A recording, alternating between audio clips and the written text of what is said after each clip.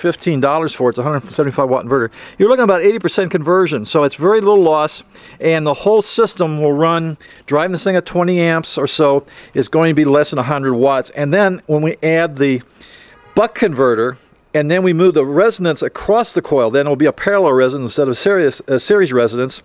I expect that to drop somewhere around 30 watts or less for 20 amp operation. And so, but the buck converters are extremely hard. In fact, I have not been successful even getting commercial ones to work. I think that because I'm using an electric power supply for a unit, the supply of current and voltage, I think the impedance is too high. I'm going to retest it hooked up directly to a battery. So we're walking at, it was started at 11.6 amps. It's only crawled up to 12.8 after 2 hours. And it was 3.45 volts. It's now 3.38. And you can just run this all day, and it's not going to give you a bit of trouble. Okay, I added another teaspoon, probably and a half, and that was the point where we got no more current drain. And trying to show you this, so our ending voltage is 3.2 volts, and we're running 16.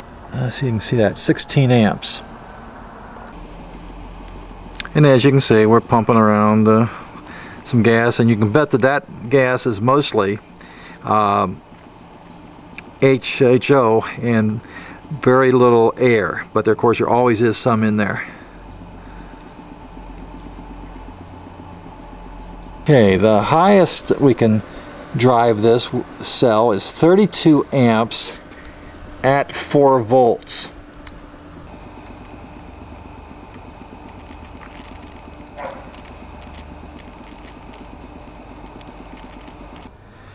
Okay, I'm showing you the vapor coming out. This is running at about 18 amps.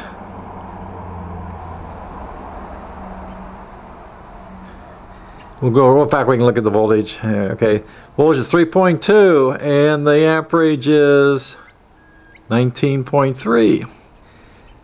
Okay, so now when you start comparing these bubbles that they put out, you know, in the bubbler jar, the test jar, and that, with these guys running at 12 and 14 volts, those bubbles are a lot of air, a lot of boiling at the point, not a lot of HHO.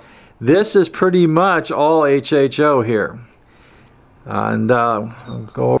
Okay, 19.2 amps, 3.3 volts. The hydroxy is coming right to the center through the accelerator grids.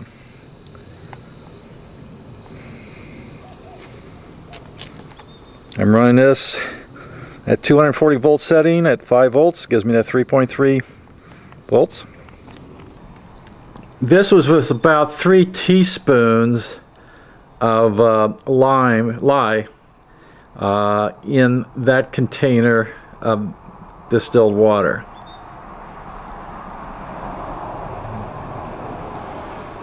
So again, you can see how important it is to have low voltage. Boozy! Hi, baby. Okay, the final resting current on this particular cell, this is the old experimental cell that's had a lot of wear and tear on it, is 22.5 amps at 3.3 volts, 303 volts.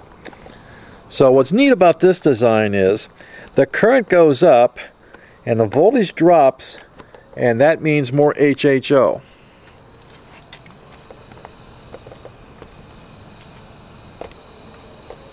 Okay, still want to show you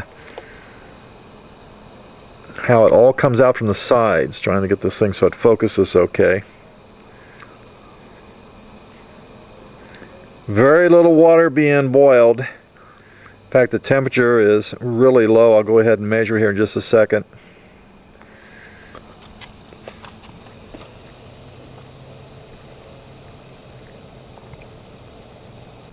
Okay, these are really nice ideal numbers.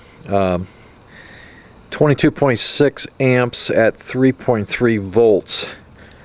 And we're going to go ahead and take a measurement here on the cell to see what the final, this has been on for several hours, we'll just see what the final, it says 81.3 volts. We'll go ahead and check it over here again to make sure that that's I'm sorry, volts.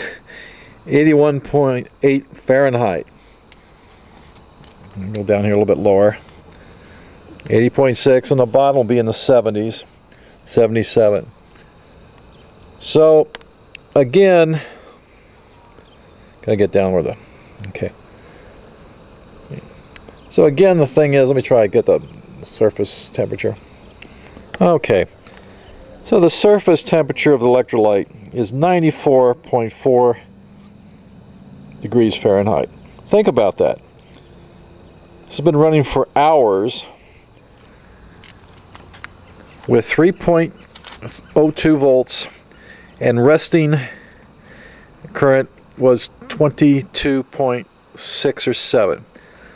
And I think we started out, when I maximized this thing, I think we're at 18 amps. So we had an amp crawl of about 4 amps, and we dropped from 3.4 volts to 3.2. Exactly what we want. And the next thing is to incorporate a buck converter. That'll be more efficient than using a PC power supply and the that's still pretty efficient. It's in the 80-some% range.